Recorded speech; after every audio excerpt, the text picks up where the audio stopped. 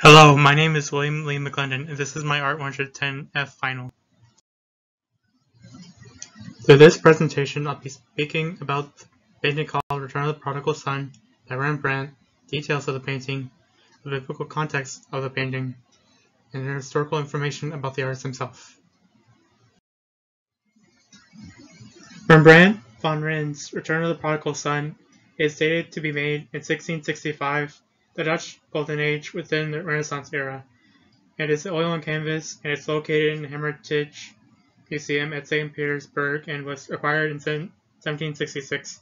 There is a clear essence of hierarchy in terms of the subjects. The prodigal son and his father are the subjects of the painting, and thus the level of light is most emphasized on them, and every other character are not directly in the center of the painting, rather the center of attention regarding how everyone is focusing their eyes on them. And due to the lighting, they are the individuals who would also be the first to be spotted by the viewer of the painting. In contrast to the prodigal son and his father, there is one individual who is fairly decent in lighting to be noticed with relative ease.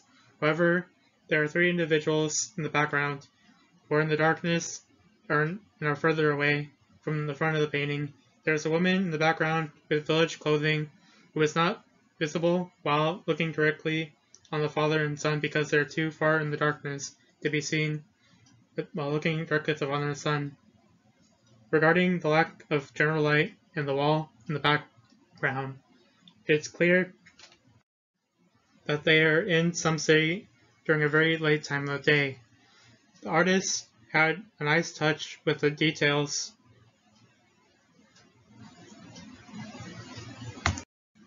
of the painting regarding facial features, and the portrayal folds on the clothing articles as well as the dirt on blisters upon the sun, which emphasizes the theme of naturalism.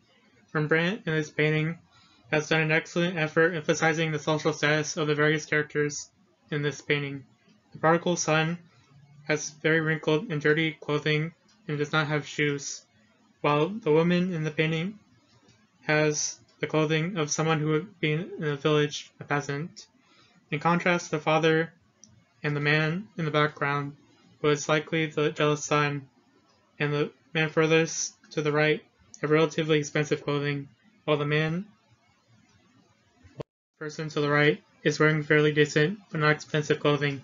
Upon careful examination of the individuals in the painting, although this is meant to represent a joyous situation, there's a strange sense of seriousness and gloom to the facial expressions of the surrounding people, attempting to pinpoint where exactly this event would occur in the painting. Considering the son is hiding his face in his father's clothes and the serious and surprised facial expressions of the surrounding individuals, it would be logical to conclude that the painting's setting is right at the moment the father embraced the son, prior to the father's reassurance, which would lighten the mood of this context if it were added. The general mood of the setting and how everyone generally feels is illustrated further by the fact that out of all 6 people in the painting, only one of them, who is the individual in the background directly behind the father, has any hint of smiling, while everyone else in the setting appears to be rather serious, considering that in the parable, the prodigal son arrived home to see his father. The stone-cut walls in the background are meant to represent the father's poverty, which further exemplifies his wealth. Focusing on the son, the set move or trace him in a relief state where he himself is not lost and reunited, considering how he has his eyes closed on his knees and dirty, blistered on the right foot, whereas both of them do not have any shoes. Rembrandt has performed as magnificent and helpless as possible, all while putting him in a position where he's reunited with his father, who has extravagant apparel, and his father is lowering himself to bend over to hug his son, who is on the ground. Upon examination of the flooring, it is clear that the father and his son are standing on stone-cut floors due to the angle and precision of the platform they are currently standing on. By contrast, the flooring to the right is barely noticeable, yet dark green and bumpy in texture, which implies that the man standing furthest to the right is standing upon grass, while there is a clear divide between the flooring and the ground. The fact that there is dirt and grass is further emphasized by the fact that there is leafy dark green texture to be seen in the background, which covers the pattern of the wall. Just to the right of the woman, there is a contrast between the tone of the brown used, and the wall continues after it, which implies that the setting of the painting is just in front but adjacent to the father's door, considering that the door in the painting is just in front. Background to the end of the corner of the property. Paying attention to the woman in the background, as well as the man who is just to the right and behind the father, we can see that they have a higher elevation than the father. Although stairs cannot be seen in the painting, we can tell that upon further inspection that there is a contrast in elevation and distance, which allows the viewer to understand the 3D aspect of the painting more. Although the setting likely takes place in a very dark time of day, revisiting the aspect of lighting, we can partially see light radiating from the immediate left of the painting. Upon this investigation, it's more logically sound to assume that the source of light in question is a torch rather than the sun. But if the source of light is indeed the sun and not a torch, because the strength of the light is fairly weak, as illustrated by the light itself stretches from its epicenter to where the light does not reach a certain distance to give a considerable amount of light.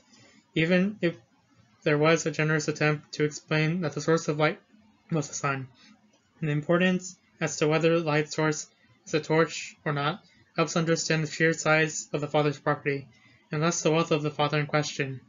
If, in fact, there is a wall to the left, back, and right of the painting, with the door being slightly to the right and relatively far away, considering that there is a tree and a relatively large building that are all the father's property, including the stairs, it'd be safe to assume that it's a garden or place of open ground from the parable itself that he's celebrating his return. The great illustration of the property the father has in his painting, and how beggarly the prodigal son looks, illustrates that the father is very humble, and despite all the wealth he has, in order to afford his property, would bend over and lower his posture to embrace his son. Regarding the coloring, none of the colors portrayed are openly vibrant, and appropriately so to the implied weakness of the assumed light source, which is, in this case, most likely a torch. Because light, in and of itself, does not behave like the sunlight, neither does it cast rays. The discoloration of the assumed light source, the ground, the coloring of the ground, clothing, and the skin of the sun, as well as the redness of the father's clothes, implies that the light source is beige. In the essence, most likely during the daytime, the sun would cast a white light. The father's clothing would reasonably be more vibrant than was being portrayed at this time of day.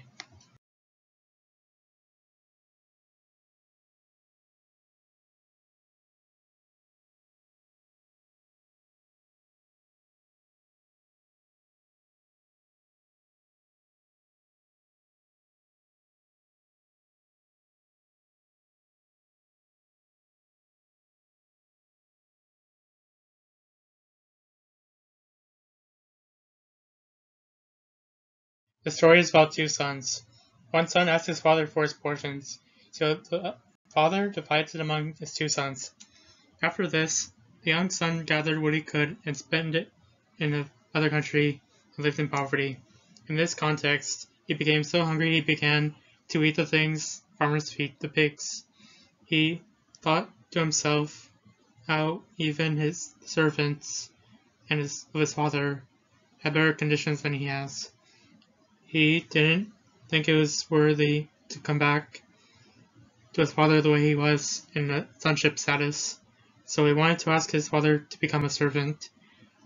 When he returned to the property, his father ran to embrace him and kiss him. After the son told him how he's unworthy and sinned against him and heaven, his father told his servants to give him the best robe, to give him a ring, and to put sandals on him, and to also kill a fattened calf, which in this context would have implied that they were going to have a feast with a freshly killed cow. The painting in and of itself portrays the moment when the father hugs the son. This painting is biblically accurate because the son does not have any shoes, considering the parable the father told his servants to get his sandals on, and the fact that he is embracing the son. The full parable of Jesus concerning the prodigal son is located in chapter 15 of Luke, verses 11 through 32. However, the verse in and of itself portrays verse 20. In the biblical context, this event is a parable of Jesus, and being a parable of Jesus implies that it's not necessarily a historical event, but it's a story meant to give an understanding to more important things. After the exchange between the father and his son in the verses 20 through 24, the second half of the story is about the older son, in exchange with the older son in verses 25 through 32. The older son was in the field, but later went close to the house and heard music and dancing. So the elder son called one of his servants to ask what the celebration was about. And the servant told him about how his younger brother turned, and because of his anger he wouldn't go inside. The father then went to him and invited him, but the son talked about how he worked for the father, how many years, and was loyal towards him, yet he was never given a kid so that he could celebrate with his friends. Next, the son explains to the father back after being lost and found again. Considering that the painting in it is made in inspiration of this specific parable, the overall message and purpose of the painting should indeed reflect the message of the parable. In the biblical context and straightforward point, the parable is meant to express how God is open to forgiving people for their sins if they're willing to come back to Him, but also how God is a loving father figure to His children. Considering that God, according to the Bible, is omnipresent, representing repenting from our sins and turning to God and embracing Him isn't something we're supposed to interpret as physically going to a certain location to return to God, but to rather spiritually embrace God in love and trust.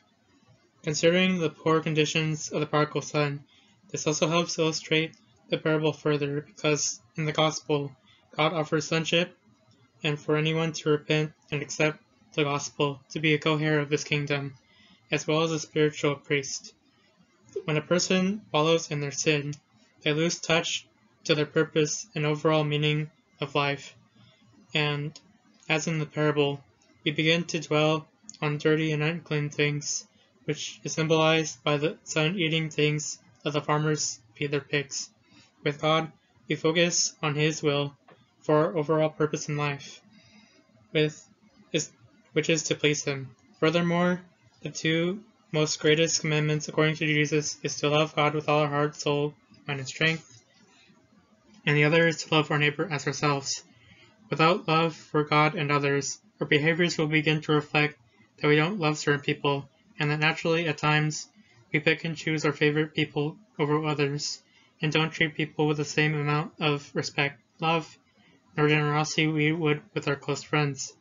Yet, as expressed in the parable, God will take us in if we repent, even if we come to Him as in a filthy and broken state. The parable gets its inspiration from has a threefold message, that our turning away from our purpose and calling can lead us into self-destruction, insanity, and the sense of hopelessness if we stray too far. A reflection of how God will embrace a sinner who comes to repentance, and how self-righteousness and jealousy can make a person bitter-hearted and turn themselves away from the things worth celebrating, as well as the fact that self-righteousness can cause potential good works performed in their lifetime, in contrast to the sinner who might have done very little, who wholeheartedly visited Jesus and pursued relationship with Him.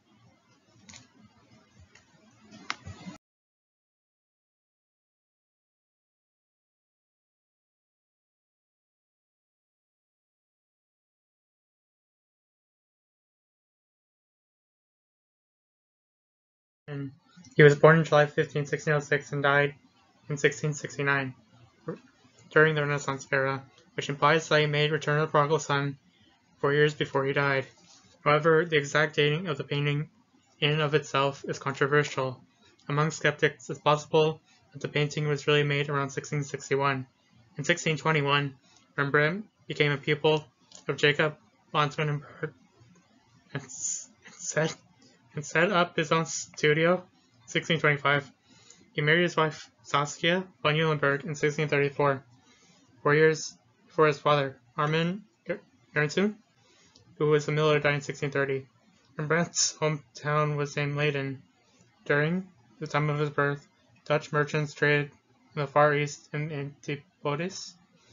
As a student, he completed his studies at the studio of Peter Lastman, who Rembrandt was a student under. Rembrandt was a Christian name, and according to von Walken's New World Encyclopedia, Rembrandt made a total of 600 sketches and paintings, and a third of his works are regarded biblical subjects. In Separamus, as well as the Prodigal Son, he used like to portray the subjects of his paintings. Rembrandt highly enjoyed his work, as though he was lost in his work, and Michel Emily describes Rembrandt drawing his engravings as a prayer, which implies that his works were so close to him they attribute his works and tributes and acts to worship. Rembrandt, apart from painting St. Petersburg, he also made various sketchings concerning the story of the Prodigal Son, and the ordering of the lines differs from his early works, and his works in the 1620s show clear influence from Peter Lastman.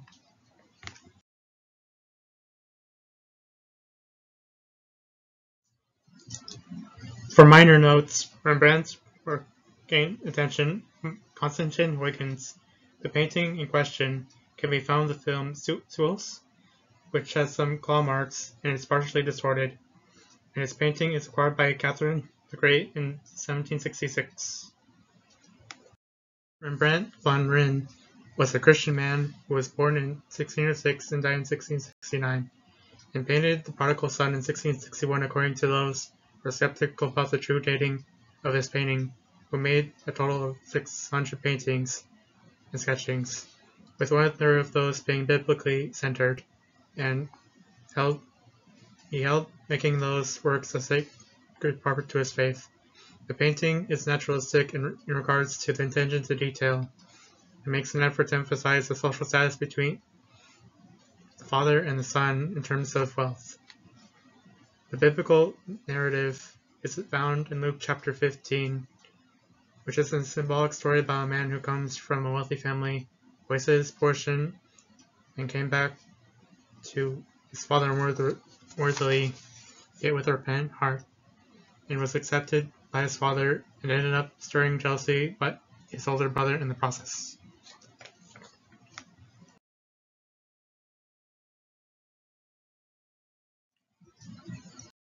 Thank you for listening to this presentation.